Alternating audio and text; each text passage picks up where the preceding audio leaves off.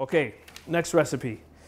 So this is sort of going back to what I said about you can do some of the prep ahead of time, and if you've cooked your beans and froze them, or if you've chopped some vegetables and froze them, spend, maybe it's a Sunday or maybe one day in that week when you're gonna do a little bit of prep that's gonna help you for another 12 meals, right?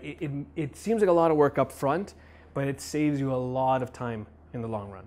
So this is one that I'm gonna show you. This is something that I try to have in my freezer all the time, because if I'm working all day and I'm going home and I'm cooking again, I wanna make sure that I'm already off and out of the gate started, ready to go. So this is, in Spain and Italy, they call this Soffritto. You may have heard it as mirepoix as well. That's the French term. This is sort of your base aromatic ingredients, your starters to soups, stews, sauces, any sort of braised dishes. It's a great meal starter. And what I do is make a big batch ahead of time, store it, and then it's a lot easier to get started on your recipes. So with a mirepoix, does anyone know what is in a mirepoix? Celery, carrot, onion. Celery, carrot, onion. Sometimes they call this the Holy Trinity as well. Celery, carrot, onion. With Soffritto, so the Spanish or the Italians, or it doesn't matter where you are in the world, it's sort of that idea with a couple ingredients swapped in and swapped out. So this is sort of the version that I like, and this is the one that I usually prepare. So we have our onion, we have our carrot in here. These are big chunks as well. Instead of celery, I use fennel. So if anyone's seen fennel before, so this is kind of a quarter of it, the outside. It has the texture of celery, but it has almost this anise sort of licorice flavor in a good way, not like a black licorice. I hate black licorice, whatever. It's actually really tasty. This is what I use instead of celery. So essentially we're gonna throw all these things into a food processor. We're gonna make this nice base. The thing I add is garlic, because I know I'd cook with a lot of garlic. I'm gonna add it anyways, so I might as well add it now, get it out of the way. So here is about maybe like, they're tiny cloves, maybe like 10 cloves. But if I had more, I'd add more, just as much garlic as you want in there. This is a dried chili, but this is an ancho chili. It's not spicy. This is actually a mild chili that has a really nice smoky flavor to it. So this is an optional thing, but if you like it even spicy, you can put a little bit of spice. But this is just, it gives you a lot of rich flavor.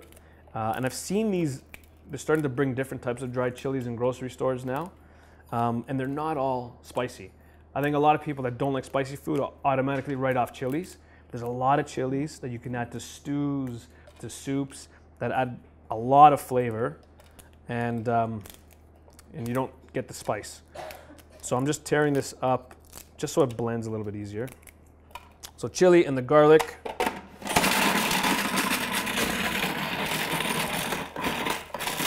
Give it a nice pulse, just until it breaks up a little bit. Then we're gonna add our onions. I'm not gonna add all of this because I realize I cut up maybe way too much for this food processor, but fennel, or carrots, the stems of the parsley, which most people throw out. You don't use the stems, you just use the tops.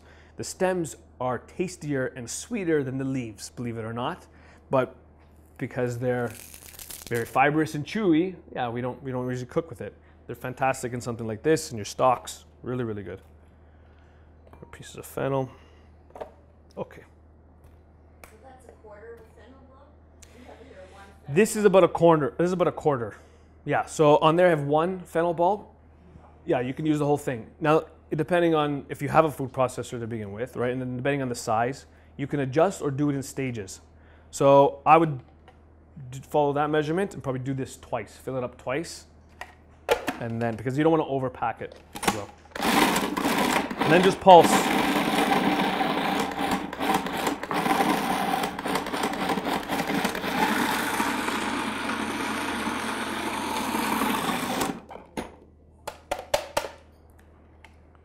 And that's it. So you have this beautiful, colorful, chopped up, looks like kind of like a mess, but it is full of flavor. And this is sort of your starter. This is like your flavor cube for all of your recipes. So now this, what I do is put it in a Ziploc bag, flatten it, throw it in the freezer. I'll show you in a second. And it freezes. And then you just take off what you need when you're making a recipe and you add it to your dish. Or, And you don't have to defrost it. no, once it's in the pan, Yeah, it'll melt down. Or what you can do is put it in little muffin tins. So I did it 2 ways. And cover it with a little bit of oil. Oh, I made a lot. So there's my soffritto, right? Flatten in a Ziploc bag, and it's ready to go. And then if I want a piece, you just break off a little chunk, or you just smash it, break off a chunk, and then it goes in there. Or if you don't want to make it as big, you can put in these little muffin tins, like this, right? And what I do is I covered it with some olive oil, and this should be able to pop right out. Right, so I have my olive oil, my soffritto mix. Oh, so it's frozen too. frozen. Okay. So I'm ready to go. If I want to start my recipe, my soup, put it in. That saves you at least 20, 30 minutes depending on your knife skills and chopping, right? Let the machine do the work for you. We're trying to make this more accessible, not harder, right? So that's the flavor. That's the soffritto, and you can keep it as basic as you want. You can keep it just like we talked about with the mirepoix, onion, celery, carrot, and just keep it as simple as that, or add whatever flavors you like.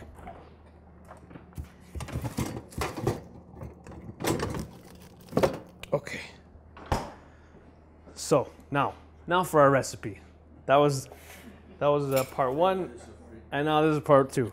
So we're gonna make hunter's chicken. Has anyone heard of that before? Hunter's chicken. So hunter's chicken, sort of this winter's hearty stew. It's also called chicken cacciatore if you're thinking of the Italian version, or chaussure, which is like the French version.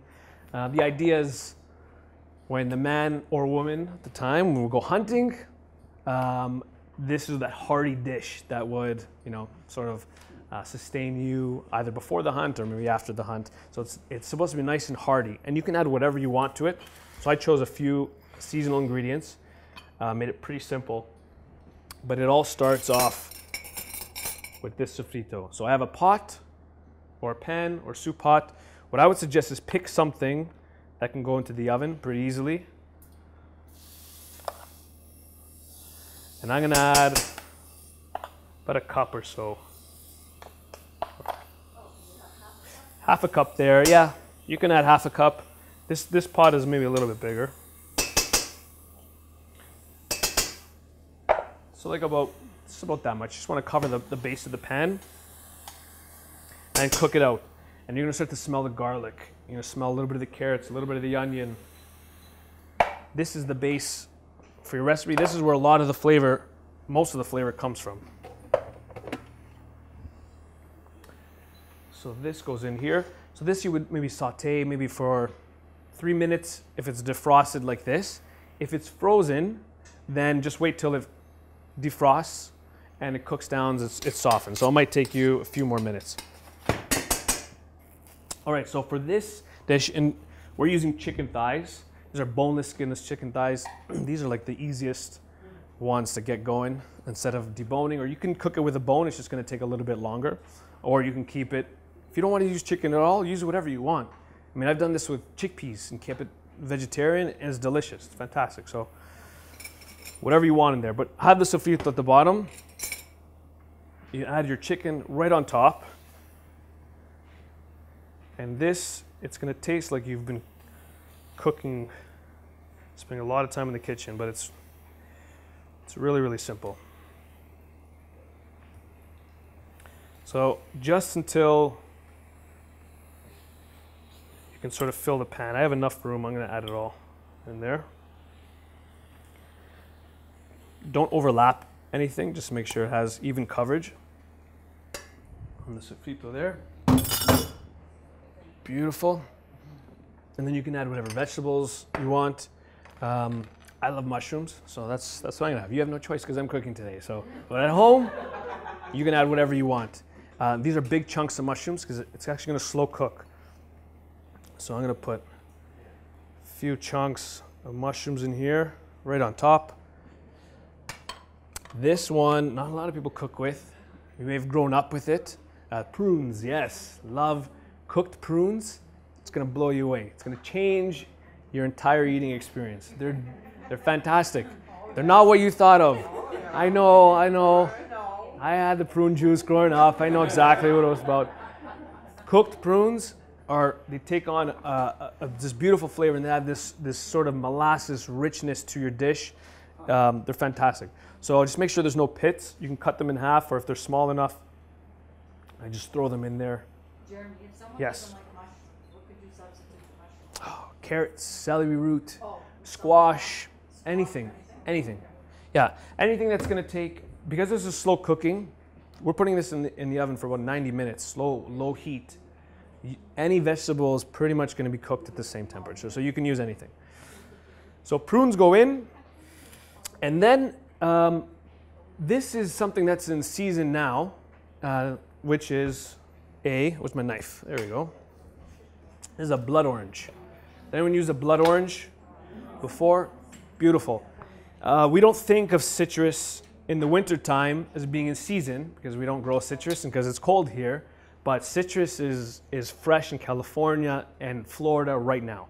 So if you should see more of different types, you'll see like the palmettos, you'll see the blood oranges, the caracara oranges, limes. See if you can get them from California or Florida. They're fantastic right now. So as soon as I saw this, I said we had to use it. So I'm just cutting it up into quarters. This is going in just like this. Just like this. Yeah. We're not going to eat this after, but what it's going to do is it's going to concentrate. It's going to create this beautiful sort of syrupy sauce flavor. And then at the end, we're going to squeeze it on top. With the skin too? Skin too. Everything. Just like that. Right? So I'm not doing too much work. I'm literally just taking ingredients and throwing it into the pot. I'm going to cover with some parsley.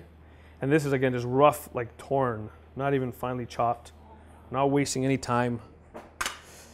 And then liquid. And the liquid is up to you. I've got stock. I put white wine on there. You can put white wine if you want. All the alcohol is going to cook off in the oven. I know, it's getting rowdy over there in the corner. Tasty, all right. Stock. You can even go water. And I think I put with a half a cup on there, or 3/4 cup. You want enough to kind of come up halfway on the chicken. You don't want it to cover the chicken, otherwise it's going to be too soupy, too saucy. So just about halfway. I don't know if you can gauge that. Halfway up the chicken or halfway up? Halfway up the chicken. Yeah, it's hard to tip it because then you won't get a good read. But that's it. Done. Lid goes on top, or foil. We'll have some foil here. And that's going to go into the oven for 350 degrees for about 90 minutes. No, nothing. Nothing. I don't want to work. This is easy. Throw it in, forget about it, right? So this goes into the oven. 90 minutes. And we could all pretend that 90 minutes just passed by. Television.